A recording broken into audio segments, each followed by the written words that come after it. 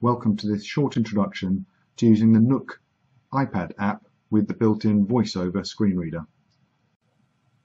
VoiceOver appears on the iPhone, the iPod Touch and the iPad. It can be started in a number of ways. On my iPad, I can triple click the home button and then choose it from the menu that appears. VoiceOver on. Messages. Double tap to open. Landscape. Home button to the left. When VoiceOver first appears, it reads out some information from the screen, and you may see a black line appears around the item that it just read about. The first thing I need to do is move to the page that has the app that I'm interested in. When VoiceOver is working, I have to use 3 fingers Page 2 of 2. iBooks. and swipe. Double tap to open. Once I've got to the page I'm interested in, I need to find my app. There's a number of ways again this can be done. One of the ways is I can put my finger on the screen and move it around until I touch the thing I'm interested in. Kobo. Nook. Double tap to open. That double tap message can actually be done anywhere on the screen.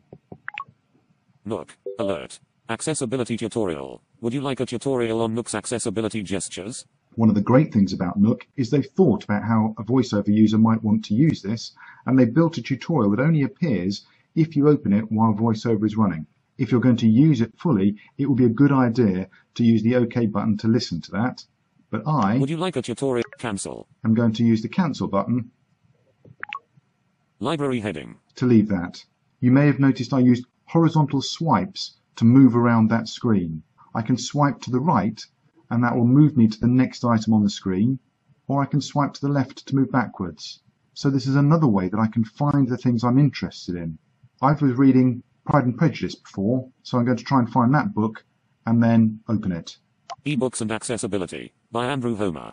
Button. Pride and Prejudice, Barnes & Noble Classics Series by Jane Austen. Button. Pride and Prejudice. Opening ebook, ellipsis. Book page. 2-finger swipe to read continuously. The story, however, with great spirit among her friends, for she had a lively, playful disposition, which delighted in anything ridiculous.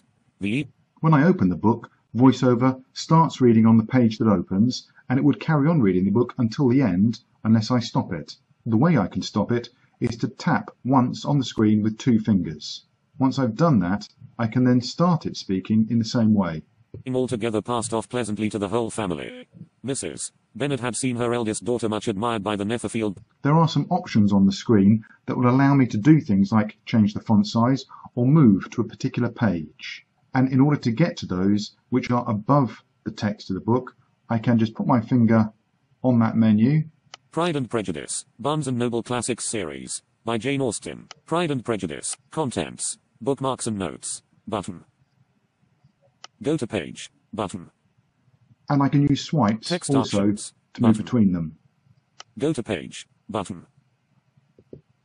Text field is editing. Page number 1 to 944. So for instance, I could move to page 200. 2. 2. 0. 0. 0. At. Go. And then carry on reading at that point. Book page. 2-finger swipe to read continuously. Room. Her figure was elegant, and she walked well, but Darcy, at whom it was all aimed, was still inflexibly studious. In the desperation. So when I finish reading my book, I just go to the icon at the top left of the screen, that's my library button. Book page. 2-finger swipe to read continuously. Room. Her figure was elegant. Pride. Contents. Bookmarks and note. Back to library. Button. And double tap to close the book. Library heading. If you are lucky enough to own a Bluetooth Braille display, you can use VoiceOver to get the information from your book on the Braille display and read it like that as well. That's been a very quick introduction to how you can use the Nook iPad app with the VoiceOver, the built-in screen reader. We hope you found it useful. This video featured the Nook iPad app version 3.4.1.14 running on an Apple iPad with iOS version 6.1.3. RNIB, supporting blind and partially sighted people.